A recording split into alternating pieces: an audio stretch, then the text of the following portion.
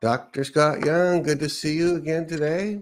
How you doing? Doing good. I always like our next installment. There's always so many questions. Every time I think people have asked the main ones, there's a whole new crop of questions. I go, yeah, we didn't ask that one.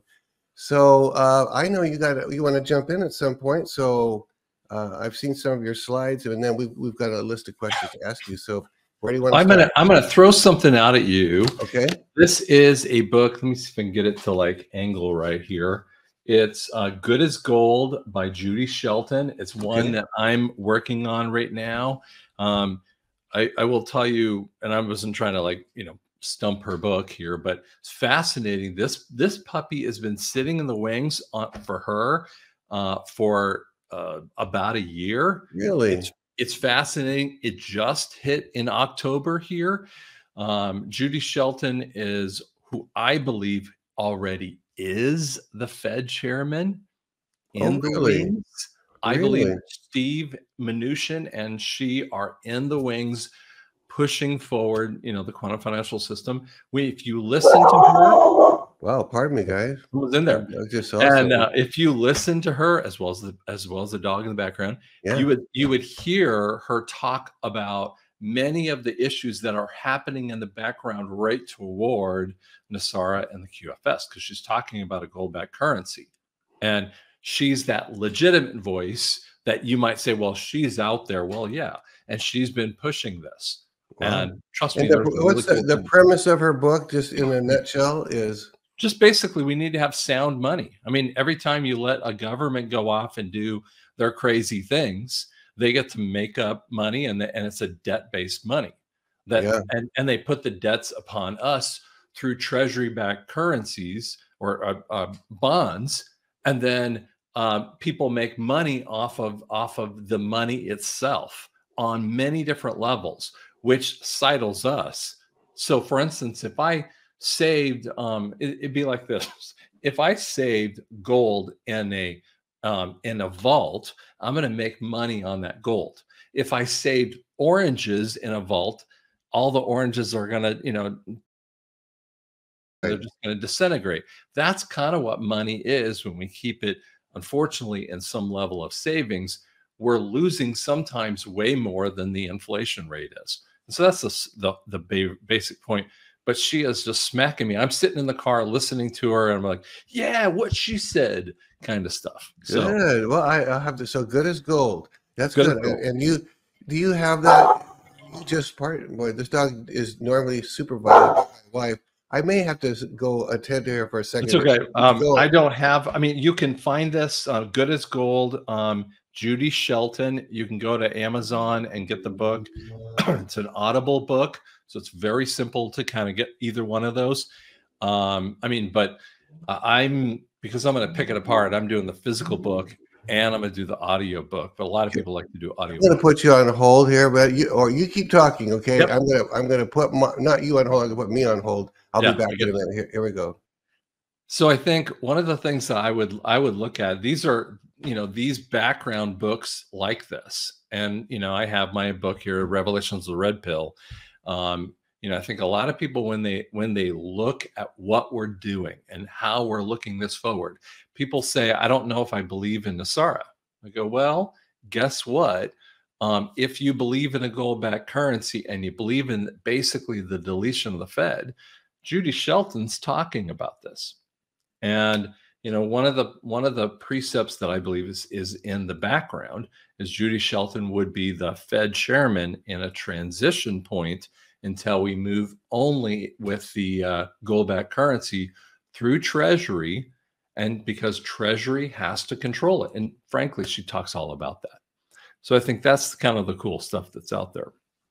If we can kind of bring up the slide there, and we can kind of do the first part of the slide here. So I wanted to give you guys the essence of NESARA because people are asking all about this. This is the 5th of the series that's out there. And now it's funny because October 15th is the next date that you have to pay, the IRS amount, right? So one thing I do always say is that, if there are people out there trying to sell you QFS crypto or tell you something about banking or whatever, and they say that they're, Steve Schultz or Mark Z or Dr. Scott or whatever, just block and delete them. Okay. So let me just share with you a couple points where the IRS situation comes out of. It comes from the 16th Amendment that is coincidentally in the exact time frame of 1913 that the Fed existed. Now, if you and they came in a little earlier than that, but it comes in the same year. And you think, why did it come in the same year? Did you know that we never had any income tax-based system from a governmental level until 1913? Every tax was either a tariff or a sales tax, which is called a use tax from a governmental level, or this. And here's what I want you to read. Now, every time you see a law that has a kind of a confusing, non-overarching theme, that it's not exact, it says this: Congress shall have the power to lay and collect taxes on income for whatever source derived. Wait a second. Which source? Without apportionment from among the states and without regard to any census or enumeration. And they're going, so you can take anyone that you want to. If they come in, they have to pay taxes for any crazy reason. There's also a very strange statement about the states, which also could show that every state is not really allowed to take their state tax income issues too. That's the crazy nutty thing. When they do it purposefully vague, and if you read a lot of the statutes of the IRS, they're so vague it's not even funny. And that actually tells you how illegal in nature that it really is. Now, I want to give you a short background on the Fed if you haven't looked into this. A lot of people think the Fed is a federal agency, right? They are a quasi federal agency. They are owned by the 13 major bankers. Okay, when you think of Wells and Chase and BOA and all those different ones, those are the drivers of them. They're the chairman or the part of the board. When you have the chairman of the board and that person, for instance, Volcker, or pick the other people that have been chairmen of the board, they are the drivers of it, but they actually get paid. What most people don't realize is the Queen of England is that background to that. And the other central bankers actually get a part of it with that too. Now, it starts in 1913. Why does it include the rest of the world? And it literally is off the charts of not making sense. And when things don't make sense, you know that there's extra planning in the background of it, right? It should never have existed with the other ones out there with that. Now, it's funny because one of parts of the of this issue is the stock market move up. So in the 1920s, there was money being made by people, and all they had to do is put in 10%. So if they had a let's make up a number. Let's say they had $10,000 amounts of stock. All they had to put up is $1,000 toward that. And then what happened is that what most people don't realize is that October 29 is that unique surprise event that they call it a surprise. But there was a weird event, one of the first false flag events, which I kind of tracked down to the bugs called Bloody Valentine.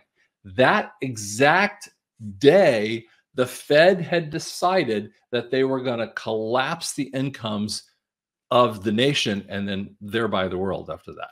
That's how crazy this is. And when you said it was a false flag event, you meant they caused something on purpose to direct your attention from something else. This is my way of I always talk like this, and I've been talking like this for, on camera since 2020. A lot of people pick up on it, but false flags are like, look over here. Don't look at what I'm doing over here. Look over here. Don't focus on that. And so the Bloody Valentine, if you go back and look at it in time, you'll see every paper putting up this. And that exact same day is the same day that these idiots go in there and they get to, they start whatever they're trying to do. And at this event, they were planning the stock market crash of 1929.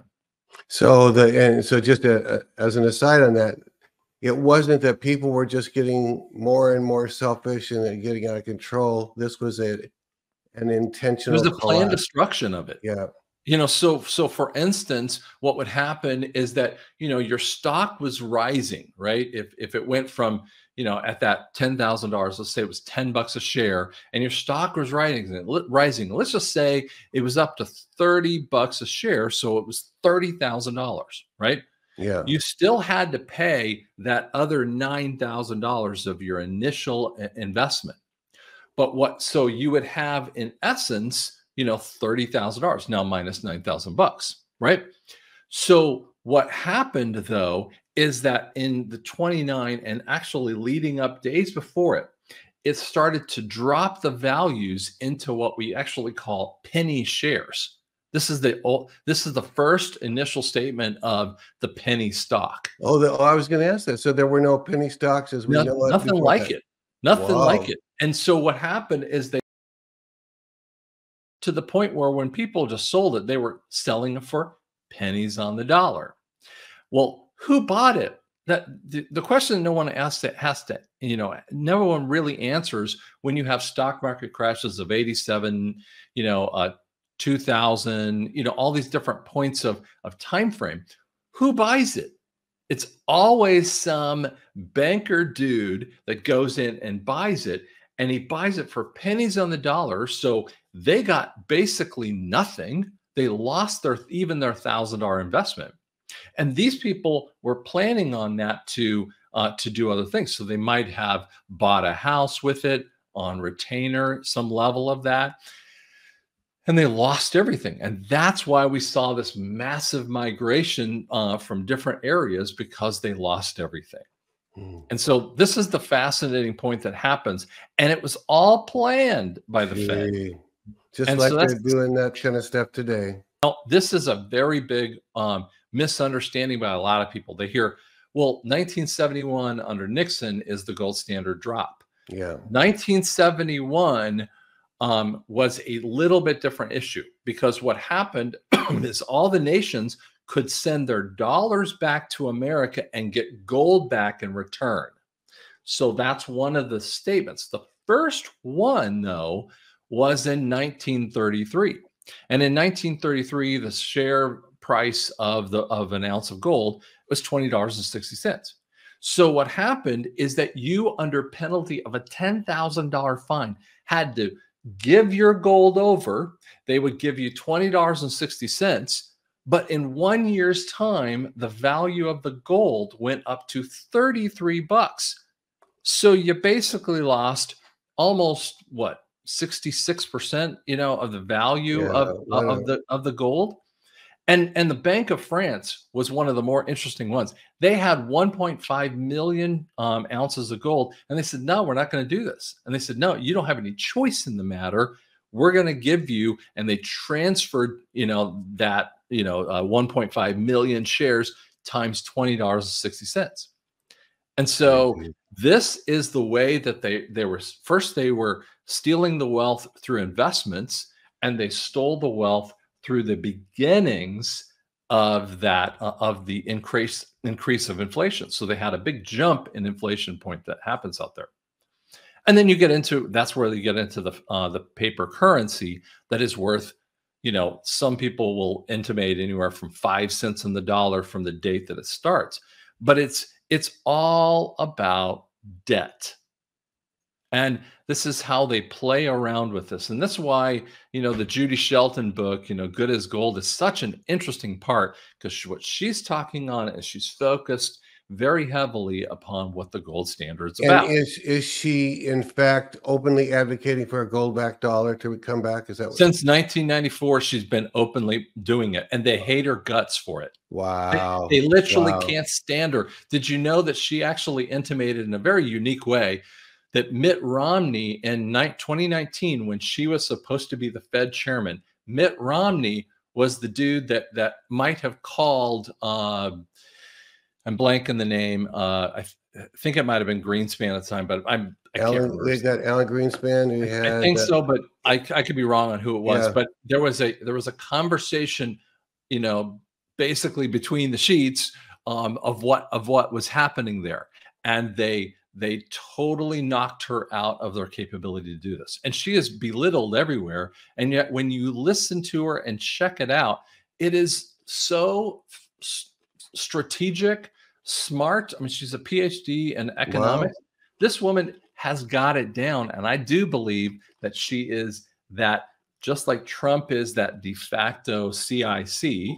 We talked Yeah. about the Yeah. commander in chief. I believe that she is the Fed chairman, that no one ever pays attention to the other The Fed idiots. chairman, like secretly now, In secret or points. Yep.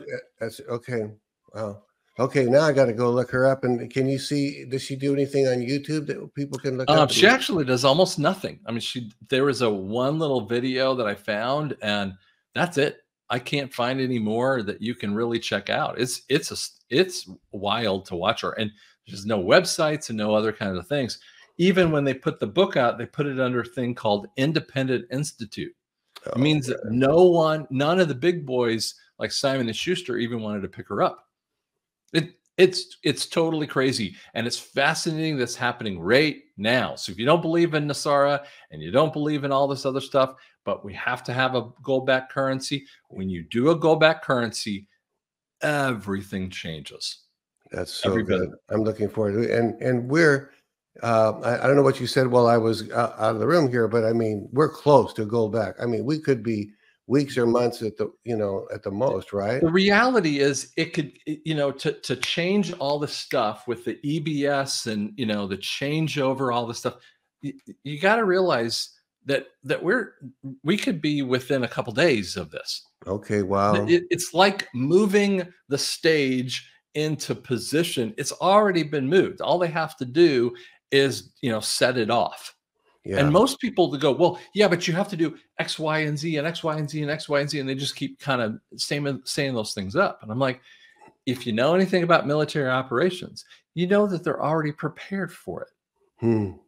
Once you understand you have a preparation, and you would have already had the stage set. And if you're going to be the great game theory, chess man like Trump is, we've already got this thing figured out. So they've been taking and removing the enemy's pieces left and right. Wow. So all you have to do is go flick, and we flick over the king, and it's all over. And when that happens, for anyone that trying to figure out how could they make it, it's fiat money. They print a new dollar. I personally have seen pictures of it. It's already in existence. It's called the treasure. It's called the U.S. note. Yeah, and it's said that many banks have it in their vaults right now as we speak. Do you believe that as well? Yep. I've seen places. Let me tell you some interesting part. Yeah, go for not it. Sort of totally related, but I love this. I love this question too. Yeah. What I have seen them, what banks are doing in the background is they're changing out their money machines, their counting machines. And you're going, wait a second, why do you need to change the counting machine out? And I mean, I've heard this over and over with banks. And like the dollar bill hasn't changed in size. Yeah. And you have to answer this other point. Why have they first had stopped all the way through about 2022, 2020, somewhere in that range. They stopped making any dollar bills, any of the bills from 2017 on. No, yeah, that's right. And that was they weird. Showed up and they made a few, and I think it was 21. In other words, if we could look at what time comparisons from, it sounds to me like from the moment Trump took office in 2017, they stopped printing old fiat money. Right. And here's the thing. If you were in any other era, let's just say, forget about today. Let's say Steve and I are on together and it's 2000. Let's make up a number, right? Yeah. And here's the thing. In banking, change, the quarters, dimes, and everything else, they go out of circulation in a much longer time frame. But paper bills, anyone who knows anything about paper bills, and like I take deposits all the time, and paper bills are very fragile. So you don't want those, all the ripped up things. When you go up to a vending machine and you try to put that real crumpled bill Yeah, I didn't in, like that. and it goes and shove it in 14 different ways. Well, guess what? That's why you can't really keep those. Well, so wait a second. If they've not been making it, they stopped in 2017, and then they sort of made a little bit more in 2021-ish timeframe. Wait, they should be making bills all the time, all year long.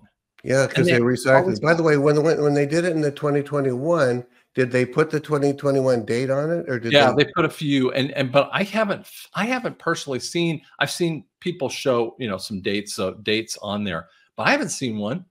Every single Yeah, bill I've ever seen, I've seen in a more recent time frame says 2017 on it. yeah. So fascinating that they're thinking forward in this kind of thing. That should tell you, wait a second, something's about to happen Yes, with it that. is. So Yeah, that's so good. That's so interesting. And this, I had heard that 2017 was it, but it just while I'm sitting here, I go, wait a minute, that's when Trump took office. exactly, It's like he walks in the door and pulls the lever and says, "Stop the presses!" Literally, stop the presses. exactly. Wow. And It's been preparing. it ran out of they ran out of circulate. You needed so much in circulation for people to live. So they must have not quite been able to make it without printing a few more in 2021, I guess. And do you know that the many of the governments, the government itself, have been trying desperately to buy dollar bills and of different denominational types from all the countries around. You go like, Yeah, "Wait, can't you just print some more?" And the yeah, answer is they're not doing it. So every time they give money out to the Ukraine, which they did 425 million, ridiculous amounts of money. It's yeah, all digital money, but it messes us up in the systems with it too. yeah. But they have not sent, big old, wads of dollar bills back. Yeah, they effectively print money, but they do it in digital, so that's not actually printed, but they put it into the system. Now it's spendable, but that's what makes our inflation go skyrocket. Exactly. The money supply is too huge. It should make every single American go, wait a second, what are you doing sending out money to anyone when we know in North Yeah, Carolina they won't spend a dime on them? And I tell you what, this whole thing is a massive push from every level. They are running scared right now. They have no answers to what's going on. yeah, and I had one more thing, and I've heard these banking stories every once in a while. I hear it. You and I listen to some of the same guy, but someone will go into the bank and say, "So you guys must have the new what they call rainbow currency because it's multicolored and it's vertical. It's not horizontal. It's vertical. So the president's picture is not sideways like a landscape. It's portrait. So the president is. It might be the same picture we're always used to, but he's not horizontal, he's vertical. Right. And My thing that I always say, because people go, I'm going to go ask the bank, are you guys doing the SAR? Are you guys doing the quantum financial system, the QFS? And I'm like, you're asking the wrong questions. Okay. Let's say I'm sitting there with Steve, and Steve's my bank manager, right? And let's bring us back for a minute, you guys. Bring us here, and then we can go back to this in a minute. Yeah, we can bring back the screen in a second. Yeah. But let's say I'm going to Steve, my bank manager, and if he is an upper bank manager, he's under an NDA. He can't tell you anything. The only reason I like the stories, Dr. Scott, is that they'll say, I asked the teller, and he does this, and she smiles. Right. I like that. I know you're not supposed to tell you, but I like that. No, but see, this is what I do when I've done this conversation with different people. Okay. Yeah. And listen, I get bankers all the time. And what I will say is, you probably can't tell me, but you've known that a whole bunch of systems have been changing a lot in the last couple of years. Kind of thing. And they look at me like, I don't know how you knew that. And again, their terminology is different than what we're, classically, using this conversation. So don't think because they couldn't, say QFS or any of those other, buzzwords. Yeah, they might even be telling people that's just a rumor, that's a conspiracy. And they have to. But I just enjoy hearing the stories about the teller looking both ways, and these are multiplying. These stories are multiplying. So it means the more it multiplies, the closer we are. I mean, it's that they go. And so one of the stories is, yeah, we just went train. We were just in training last Wednesday, that kind of thing.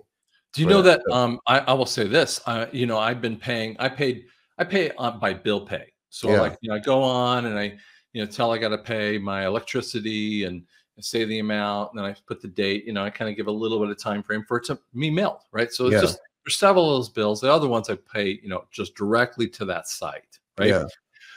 And then 6-7 months ago, all of my bill pay wasn't going through. And so I'm calling the bank and I'm like, hey man, I'm behind on mortgage. I'm behind on this. I'm behind on that. I'm like, they're all freaking out at me. And I'm behind by like 2.5 months. My goodness. And I got like, and I'm going, wait a second. I've got proof here. Look on your systems. And it says in process for weeks and weeks and weeks. Oh my goodness.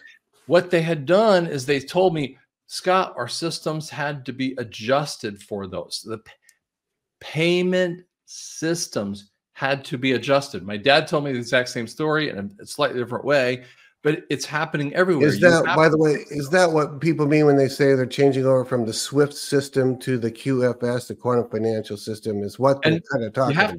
You have to do everything from scratch. I mean, you're talking about changing how people, you know, I mean, how a business would get their money and all this other stuff. There's so many little facets that are in there. Yeah. And that's why it's taken a longer time frame on top of the war issue that we deal with that. Yeah.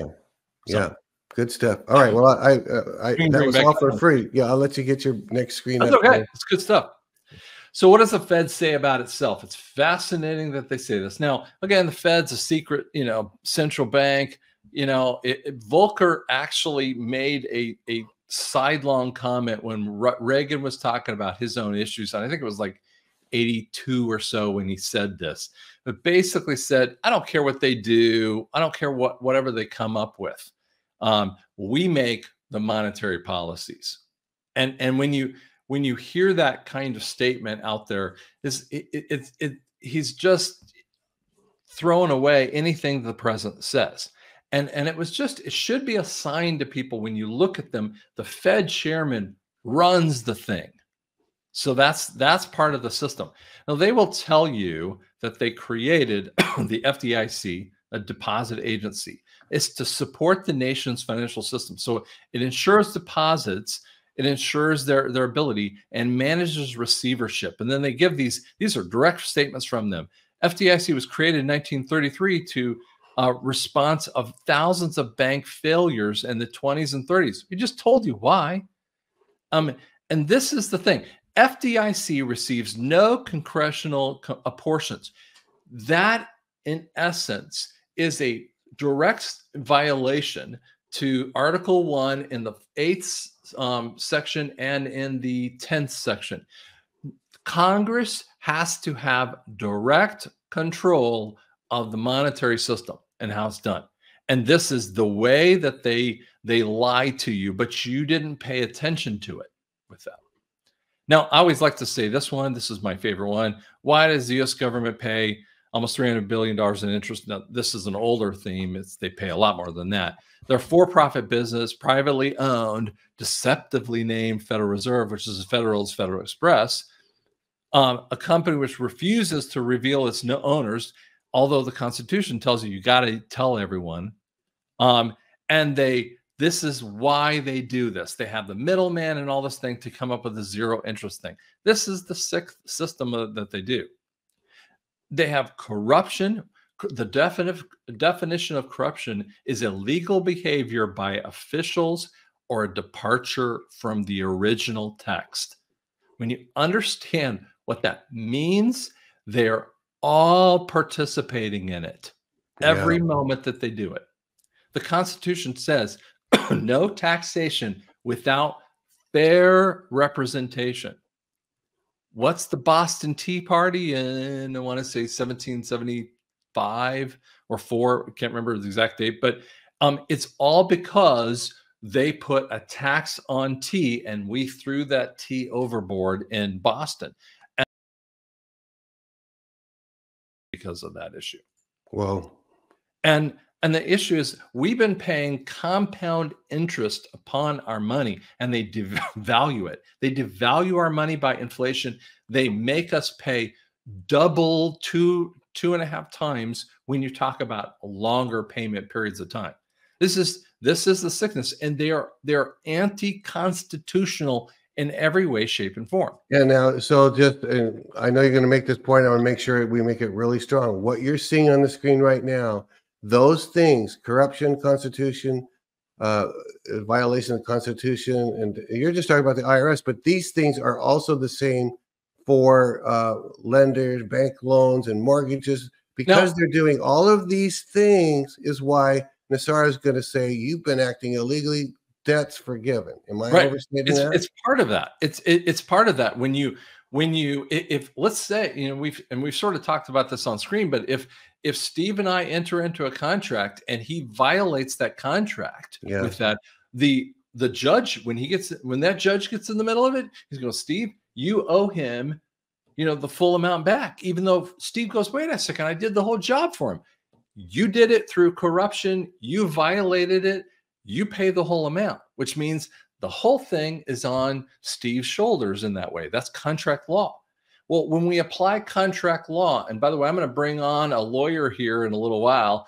I've been convincing him. I have to bring him out there in a unique way because he doesn't want to be shown who he is exactly, because he get fired.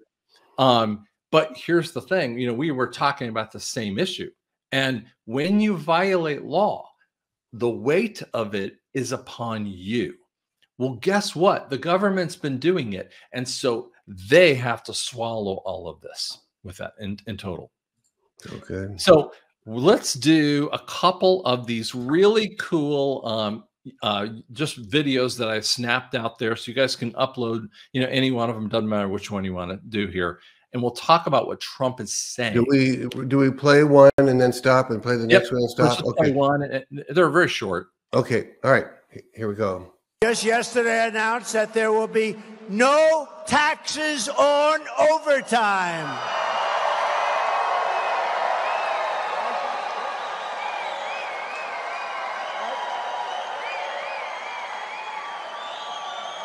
No taxes on overtime. And let's do the next one, and we'll talk about it. Okay. All right. Here's number 2 out of 3. And when I'm back in that beautiful White House, we will pass larger tax cuts for workers. And we have a special tax that here is going to do, I think, quite well. It's called no tax on tips. No tax on tips. No tax on tips. Did you see when I announced that a long time ago, all of a sudden she announced it, and she was met with rebuke. And you know, they can't do it anyway because they have so much legislation in that makes sure that you pay your tax on tips, and it didn't go over too well. And then the third one. Here we go. Seniors on fixed incomes who are suffering the ravages of Kamala Harris's inflation nightmare. It's a total nightmare. I'm promising no tax on Social Security benefits. This cruel double taxation of Social Security benefits only came into existence in 1984, and at the time it only affected a small number of recipients. Now nearly half of all seniors are forced to pay income tax on Social Security. Okay, so let's deal with this from a little bit different level, okay? So, and Trump has brought up all these other little things. So we'll just talk about tips and Social Security with that too for a second. Okay. So as an employer, when I go to my payroll company, so I will load in, and I have some people who are on hourly and some people are on a salary basis. But when they separate those salary basis thing, make up a number of that, they'll separate it over 20, 80 hours in a year. And then it shows you like how much you make an hour. That's how I look at that stuff, right? Yeah. The next phase that I always put in there is I have to put their PTO. Now, so their paid time off, you know, say they're out for 8 hours in that pay period, whatever pay period happens, it's calculated based upon their hourly amount, whether Yeah. they're salary or hourly. Okay. Then there is another screen, and you might see other screens out there. There's some amounts that maybe you're paying the employee because you're giving them a cell phone benefit, but you give them a certain amount or other things. Those are pre-tax dollars. Then there are simple IRAs, which are all pre-tax dollars. But when we talk about what I'm entering every single time, I'm entering in their hours, making sure their PTO is correct.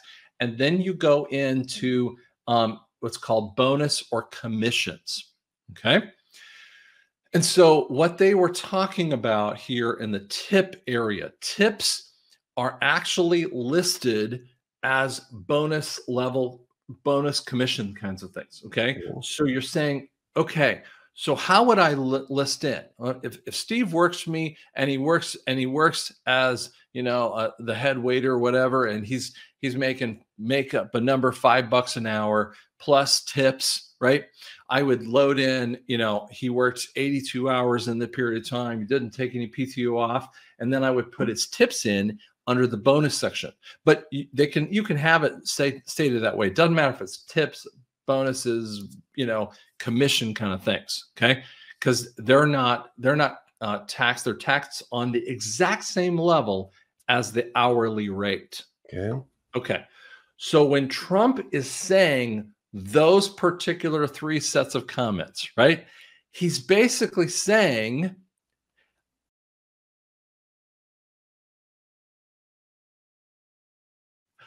that anyone ever gets.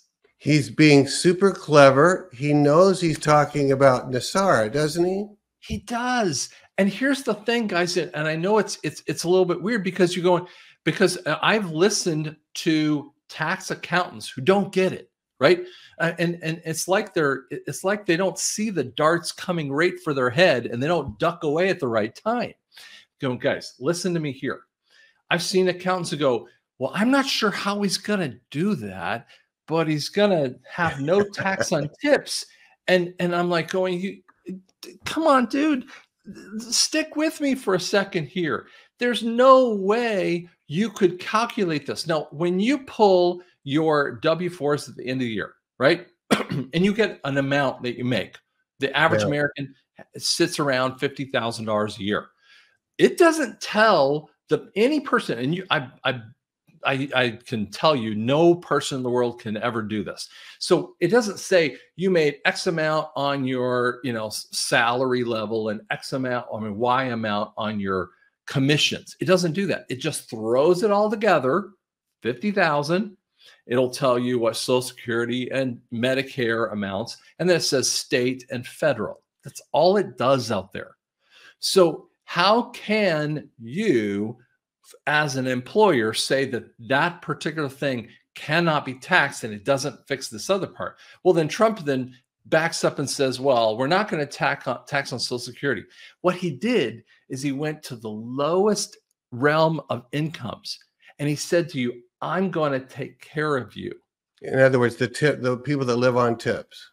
Yeah. And he's talking, but here's what happens. Because we're not listening through the filters of the information. I heard it a long time ago. Yes, most people don't. Most people don't. But see, most normies listen to a statement and they don't hear the inference. And why does Trump, knowing full well he's talking about the provisions of Nasara that he's probably in charge of implementing at the right moment, why doesn't he say, folks, I'm going to bring in a thing called Nasara? What's your argument why he won't say that? So that's a beautiful question, and it is so fundamental, and it's brilliant. Okay. So here's the point. Here's the reason why. Because let's say Trump said, I'm gonna, or let's do a more basic question. Why doesn't he say, I'm deleting the IRS? Yeah. Because that's what he's going to do. Right? Well, he could say, I'm deleting the IRS. Here's what happens. Every Congress, every state house, every governor, they would decry him instantaneously because what they've all been told through the lies is that pays for schools and roads and all the blah, blah, blah things. Yeah. And yet, as a person who way before I knew anything about this stuff, when I would look at the budget of Oklahoma, because I was doing a longer dive on this particular topic. The budget of every single state comes from tariffs, has a little bit of federal funds that gets listed in there, and they're not anything to do with that. They're like federal funds for Medicaid kind of things, right? Yeah. And then they also list out the massive majority is sales tax. And you go, well, but wait a second. I pay, 5%, 7%, whatever for state income taxation. And the answer is, it doesn't go to them. And so you say, okay, well, wait a second. Where does the money that they get go to? It goes to the pet projects of every single Congress, Senate, whatever president that they actually want to do. It doesn't go to any of those areas, because the excise taxes and other kinds of things, that's what runs the government. Now, here's the point. If he stated that, he would have a whole can of worms that would blow up in his face. Yeah. So he has to say it in this little sidelong way. And it's very clever. I'm glad he's doing it. But guess what he did to Kamala? She's so stupid that she didn't even know she walked into his trap. She goes, well, I'm gonna say there's no tax for tips too. Right. Like, you idiot. Sorry, but I'm going to do the bold thing. You idiot. You didn't even know. You walked right into his trap door and fell right through it, because you can't say that if you're anywhere near a Democrat or even a Republican in that viewpoint. So he can't say, sorry, because people go, wait a second, what about? And what about the IRS is their cash cow? It's what they live on. It's what the deep state. Yeah, it's like, you're right. I hadn't quite thought of it that way. My first reaction was, oh no, she's going to steal his thing. But then she retracted it or something a little bit. She kind of said, didn't she? She kind of said it and then she dropped it.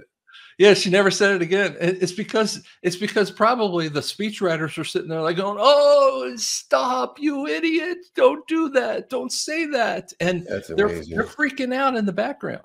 But we better get some questions here. Are we good? Is this a good time to start with some questions? I had one. Let me just double check here. Okay, this is one that I told people I would ask this, and then I'll go through our list here. This person's heard a lot about NASARA, JASARA, about auto mortgages, home loans, home mortgages, and all that. They're going, once the debt's forgiven, they're not asking, whether it will. They're saying, once it's forgiven, how do we prove we own the cars, the homes, these properties? Because how are they going to get free and clear title? Because we're told that you got to have free and clear title, which the bank gives you back usually. So how does that happen now? Actually, it almost happened to me in a different way. And let me give an example. For instance, I paid off my son's car, but somehow I didn't have the right title. It still said BOA and Scott on there, right? Yeah. So I hadn't really looked at it, and we're about ready to sell the car. And then I'm like, oh my gosh, this thing's still got the notation of that. So what I had to do is call up I think it was the BOA or the insurance people, and I go, get me a clean title. So the clean title rips off the BOA, and then they drop ship out. The title says Scott owns that Kia Optima, and it just says Scott owned the Kia Optima, right? It takes normally it takes and it actually happens the same way if you pay off anything major like that, a secured thing. So they're required as a bank, if that's who got it, to send you the title. Yeah. So guess what happens when you have it is going to be a mass mail out of your titles. It's going to show you're the only one left on the title. That'd be like if they were going to close their doors, for instance, the last thing they would have to do before they close the doors is give everyone their titles back. Right. Everyone. They would have to, because in essence, there's no collection agency in that way. Now, we know that they've done all these crazy things. They sell it off to third parties and third parties. But that's the legal mechanism that you have to do if you have a paid off vehicle. And you can't, by the way, you can't. So like I had to do that because if I sell it to, I was selling it to CarMax. I sell it to CarMax. CarMax can't turn that thing around and sell it because it has no clean title on it. Yeah, you know, I back in the 80s, I worked for a company. I wasn't the company myself, but I worked for them, and they would get they would promise a certain return on investment, and they would set something up and get an agreement secured by mortgage, and then often those titles would be then sold at some rate who nobody ever to this company. From now on, you will be making your payment to XYZ, a mortgage company. So let's say that happens a couple times because you can resell the mortgage. Who are they? Where's the title being held all this time when they Well, sell? and that point, see, and that's, you know, if it's kind of like I, you know, buy something from Steve. So we'll just use an example. Let's say buy something from $5,000 Steve, and then Steve says, no, my collection dude is 10. You pay 10. And what he's doing in essence in that moment of time is that he would be laundering that money. Oh, really? Because what he's doing is I pay Tim the $5,000 or $500 a month, let's say, right? Yeah.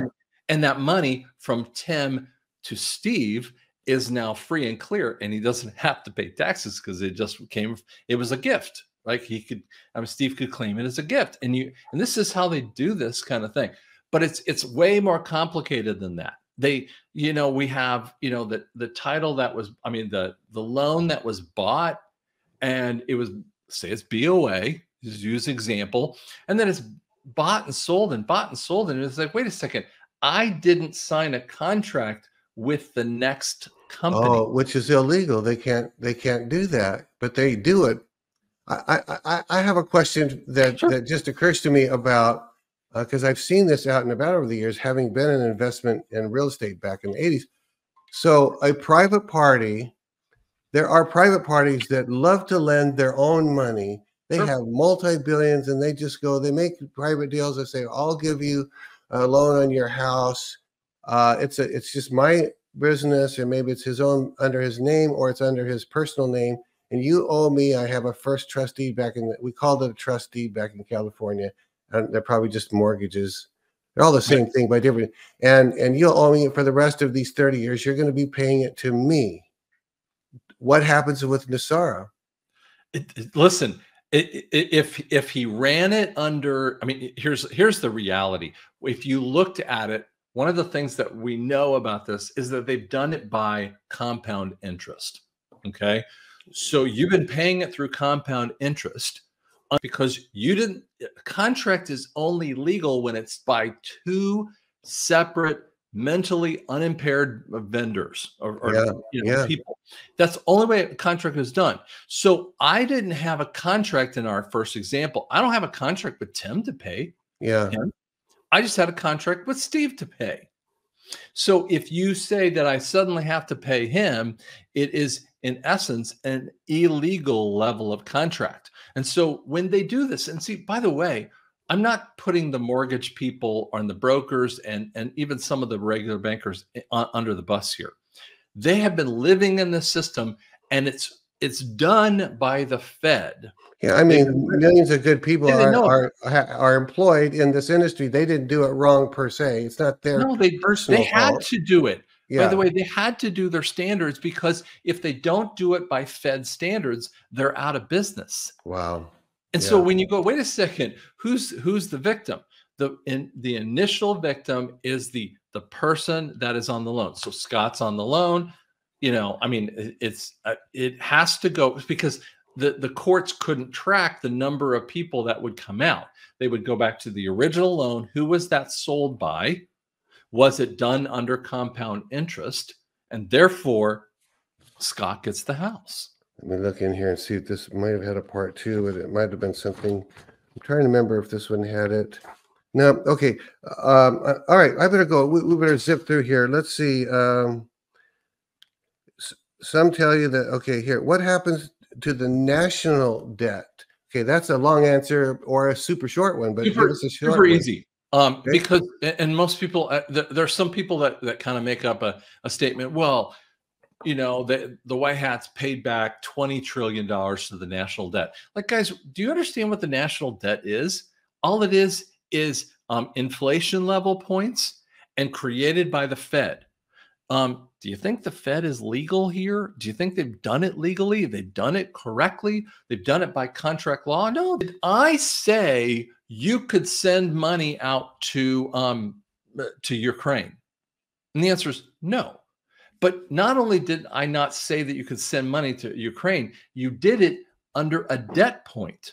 And so like right now, we are at $1.8 trillion in underfunding for their budget, which means that where does that money go from? Where is it listed? It's listed on the federal debt points of the 35 trillion. Yeah. And so you go, wait a second. And here's the fascinating part. If I go to bankruptcy, what I'm doing is discharging the debt. What we are doing in a very unique way is we're bankruptcying the corporation of America and going, I'm flicking you to the side. You don't get any money for this. I'm not paying you back. You just swallow it, buddy.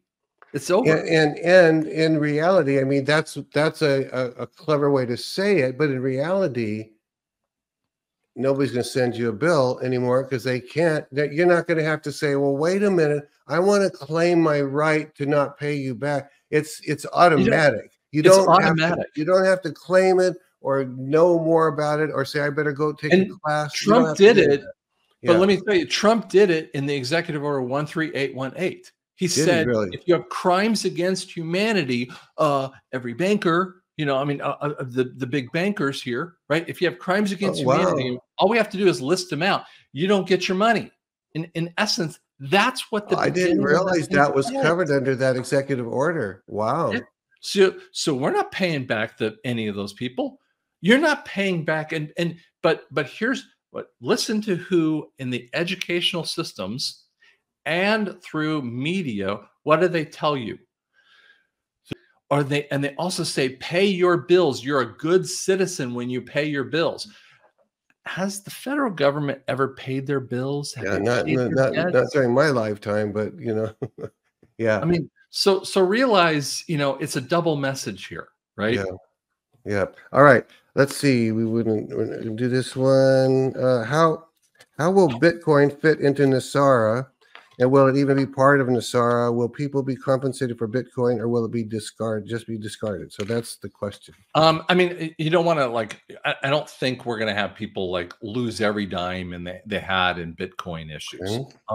But because the ones, let's say Steve had Bitcoin. We're using Steve as my perfect example. Did Steve do anything wrong by owning Bitcoin? The answer is no. Okay. Yeah. So what you do is the ones that were part of the Bitcoin and had crimes against humanity, they lose it all. And so in essence, you know, you're not going to, you know, penalize Steve because he didn't do anything wrong in that point of investment. Okay. Because he would look at that. Most people have Bitcoin or anything else. I didn't do anything wrong. So we're talking about, you know, all we have to do is isolate out the people that we know did something wrong, which is all of what we're all talking about, is all these people that did things wrong. So they don't get any part of this. What part does crypto have? Crypto is the payment systems that connects bank to bank. Okay, that's all they are. So I don't believe Bitcoin's going to be, it's not going to be backed by gold. XRP is not going to be backed by gold. That would be illegal from a constitutional level, that only Congress is allowed. Okay, so here's a follow-up question. You said cryptos cannot be currency. This would okay, but I don't think you mean cryptos cannot be used to buy things, because I bought significant things back when I had. Let me get this one out. About 5 years ago, and I was worried. I had quite a bit of Bitcoin, and I thought, I just don't know if I trust this. Well, it turns out this very well-known, well thought of silver company was happy to take my Bitcoin. Sure they were. And I bought my first real gold and silver using Bitcoin, and it felt almost illegal because I thought, man, this isn't money, this is crypto. But they were happy to do it. I think they still would do it. So, when you say it's not currency, you're not saying you can't pay with it. No, let me explain this. So here's the fundamental nature of the currencies. By the way, crypto is a currency right now. Okay. It's a transfer mechanism because I can use XRP to buy if someone decides they want to have XRP or whatever the one thing, and they want to, because what is a currency? It's a weight of monetary value between two different parties, and they both have to recognize it. So what happens is today, those are currencies, right? They can legally call themselves that, right? Okay. Now, but they're alternative they're alternative currencies. Okay.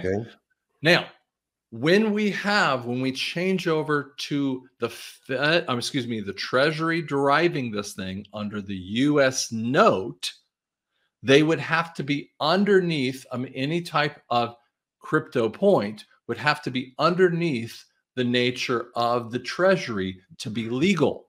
But the answer is, why would I want to have XRP as my currency that is not backed by gold, but legal tender, Treasury legal tender is backed by gold? I'd be like, I don't need that. But it doesn't mean that for instance, XRP has to be worth nothing. It doesn't mean let me just push on that a little bit, because I'm not sure either of us know, but you sound like you're pretty confident in that. But if someone said cryptocurrency isn't backed by gold now, but if the owners or the people who started it come along and they say, we are going to now, this is just potential, we are going to back this with gold. Here's our gold. This is our gold in the vault, and it's all going to be, somehow they figure out how to actually legally bind their gold that they own to this cryptocurrency. Why would that? That would be illegal, right? That would, in that circumstance, if Scott has 1 million ounces of gold and he wants to create a currency in essence, right? As long as people bought into Scott XRP, stupid thing, right? And I have the gold to back it. That is a legal way of transferring, between that. But people, when they say XRP is gold backed, what they're intimating is they're utilizing a government's level of what they have of gold. No, you can't do that. It has to be literally, you got to be able to literally show, here's my gold, this is backing. I don't know how you do that, but you have to pony up to the bar. And the answer is you can't pony up to the bar to create a currency in that way. Currently, here's a question. Currently, many people have their money in several institutions, fearing one or more may go under. In the future, will we need only one account? They're talking about that. We've been told there's going to be a quantum financial account, and a lot of people have different banks just to hedge their, what's the term? You diversify everything. Right. But we've been told that you only need one quantum account. So talk about the quantum account that's coming up.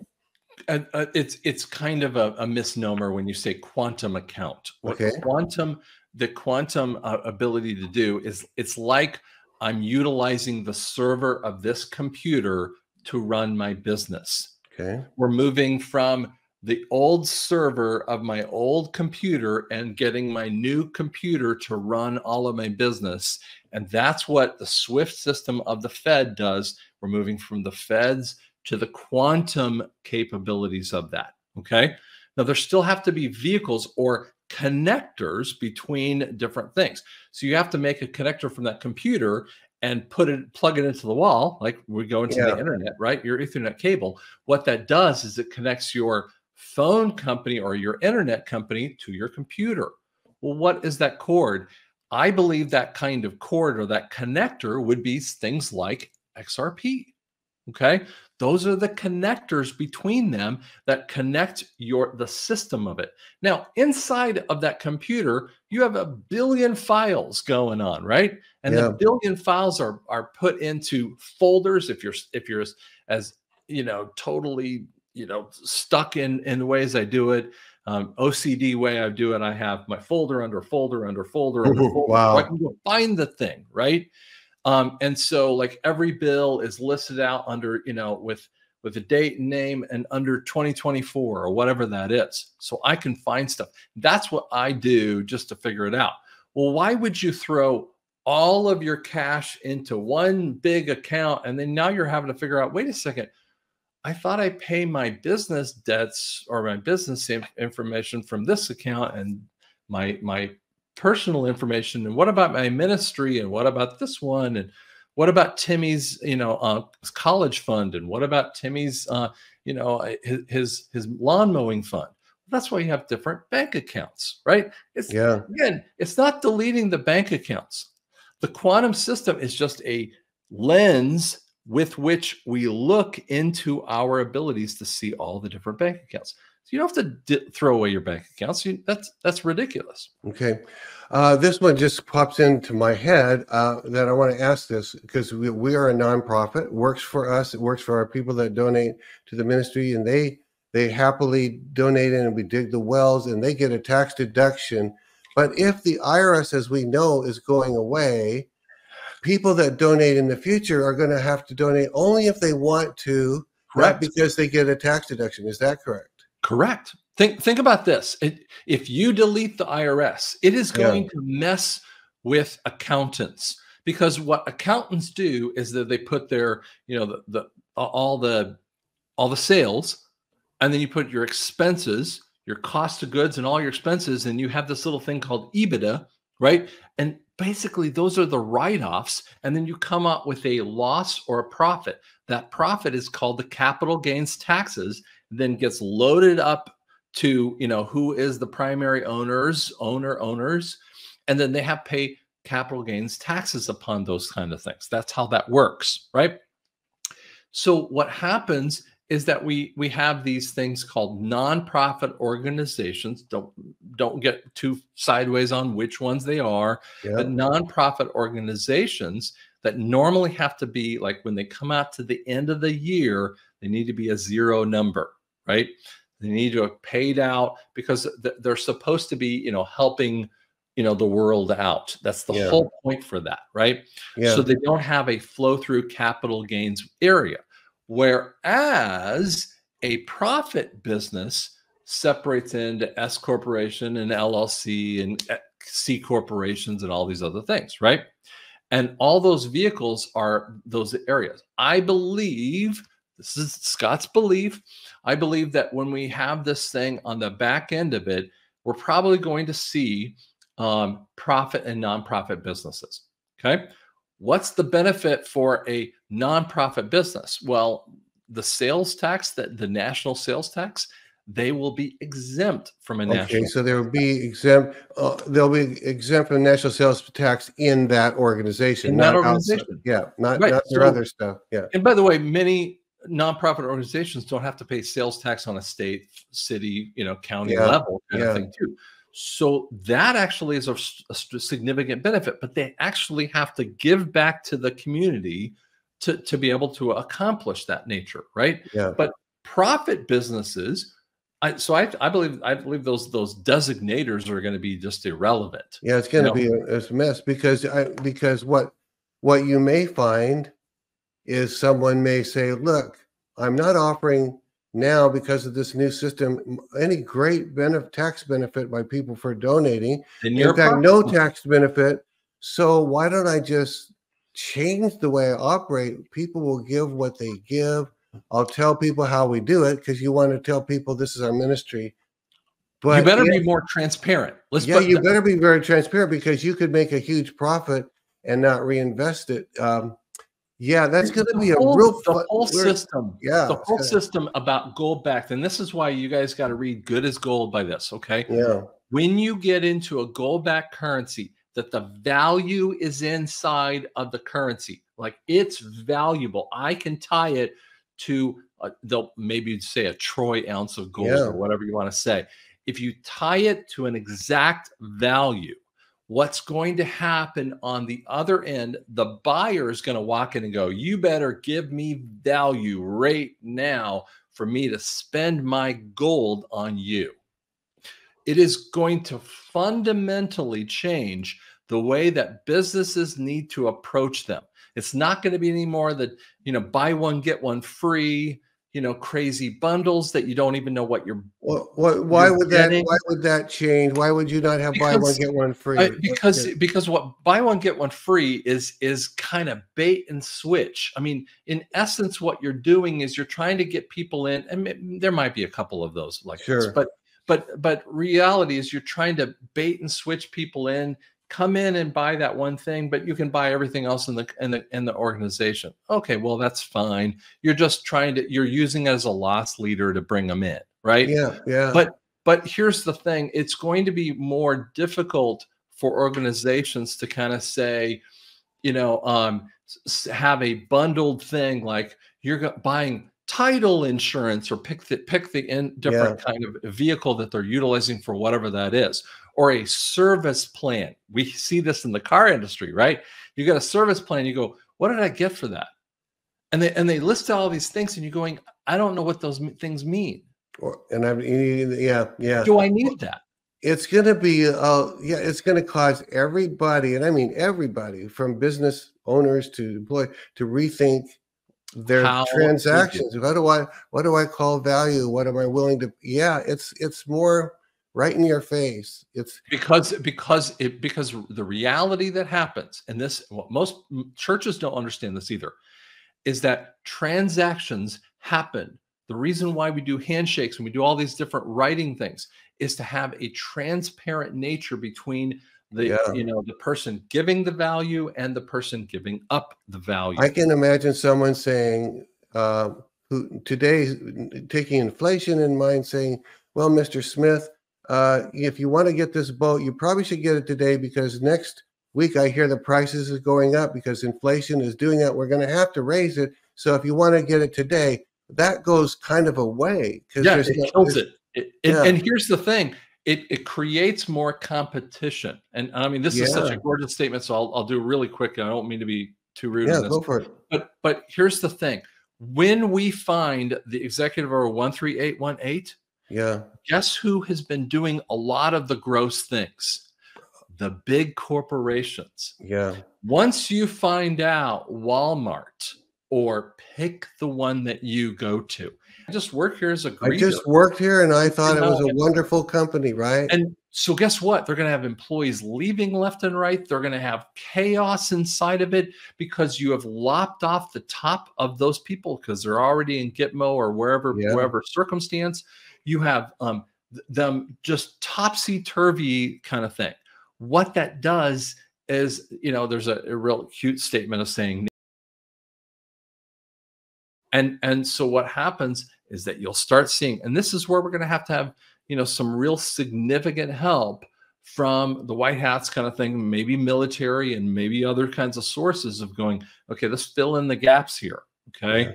And so what would happen out there is these small businesses and these small places will kind of go, I can sell that head of lettuce or whatever that is.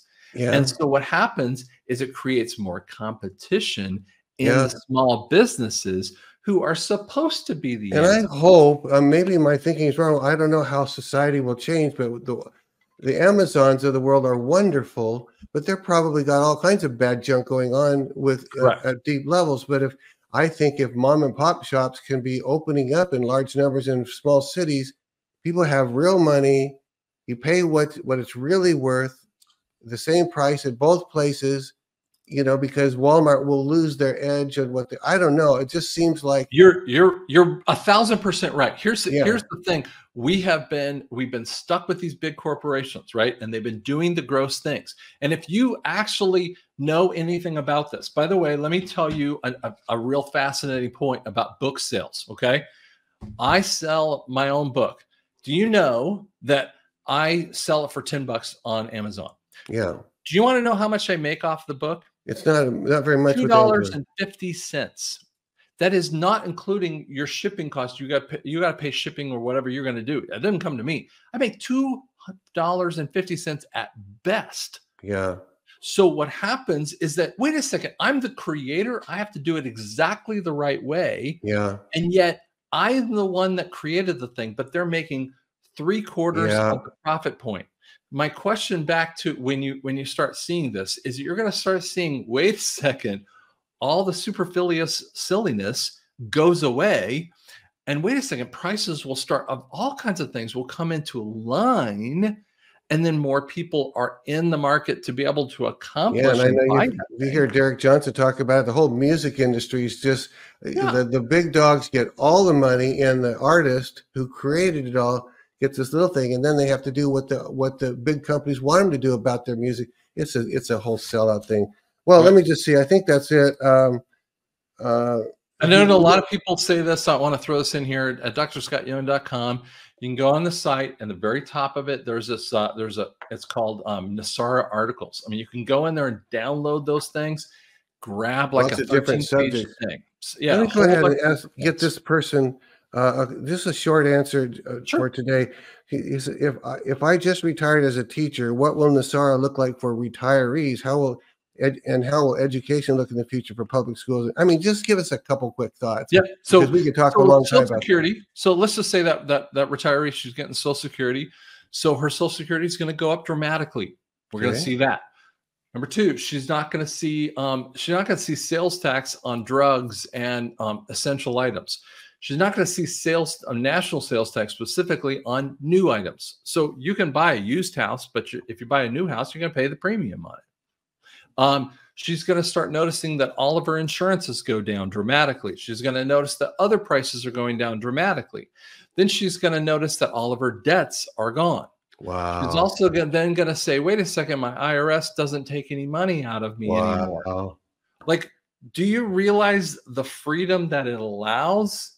See, people are asking me all the time, well, I'm supposed to get millions of dollars from the government or the white hats. They're going to give me all this money. And I'm going, first off, that has no macroeconomic sense. But here's what you do. You free the people from the systems of what they only pay a sales tax on the things that they buy. So the higher value dude that makes $300,000 a year is going to pay more in sales tax than the person that's making $30,000 a year. And yet all boats rise in the rising. Yeah, they're not this thing about now it's time for the rich to pay their fair share. They've actually, by and large, been paying it through all of the things that they build. And it's always, we could talk a lot. The rich never pay their share. By the way, most people don't realize the rich have never paid their fair share. Why? Because they create corporation after corporation after corporation.